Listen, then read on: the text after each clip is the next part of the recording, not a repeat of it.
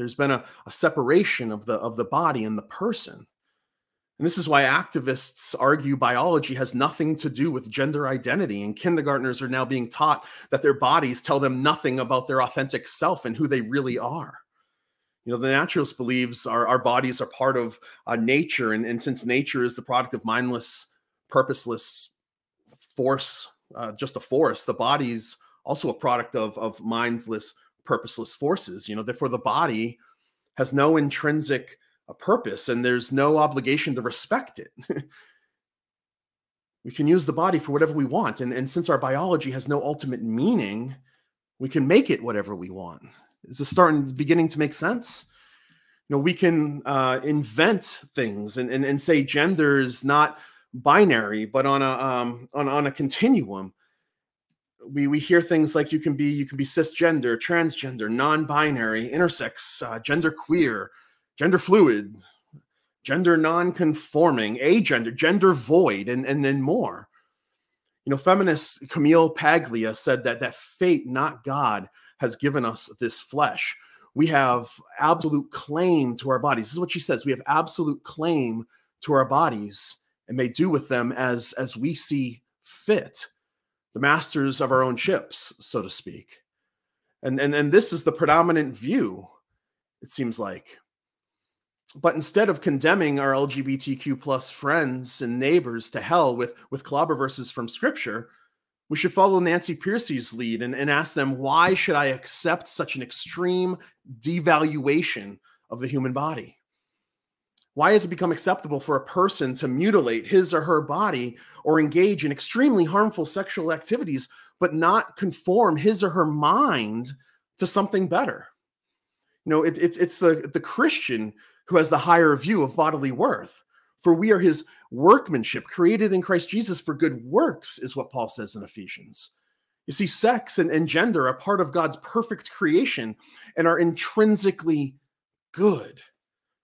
When you boil it down, and contrary to the popular narrative, the LGBTQ plus movement, what they're saying, especially as seen in the transgender discussion, it's driven by the idea that you ultimately have to hate your body.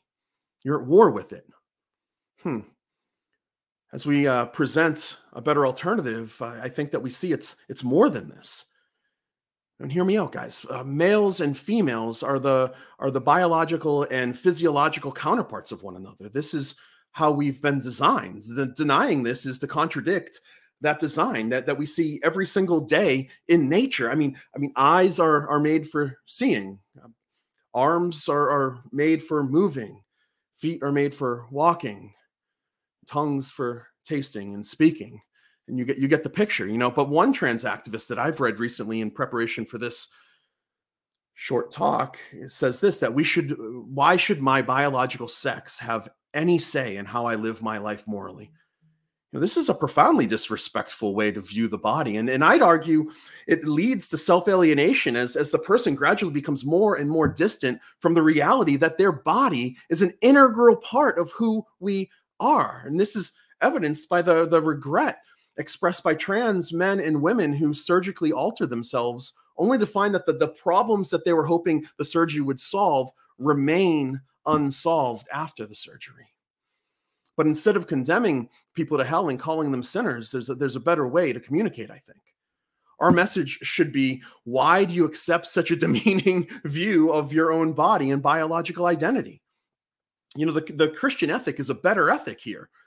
We should be taking our moral cues in this area from our bodies. And when we do, we experience self-integration, not self-alienation. What I'm saying is that when we live in harmony with the purpose for which we've been made, we will be more fulfilled. And I know personally many people who would attest to this. Beckett Cook, Christopher Yuan, Rosaria Butterfield, just to name a few. Our call is to honor our bodies and live in accordance with the Creator's design based on the high view of the dignity of the human body. Our message is that we'll always be more fulfilled when we live in line with who we really are according to the true story of reality. Our lives aren't about us alone. Camille Paglia she's dead wrong. I'm sorry, she's dead wrong When she said that we have absolute claim to our bodies and may do with them as we see fit, she's wrong. Because we bear the image of God, and the ownership of that image belongs to God. Let's not buy into the rampant individualism permeating the culture right now. Remember, you are not your own. You've been bought at a price. Therefore, glorify God in what? In your body.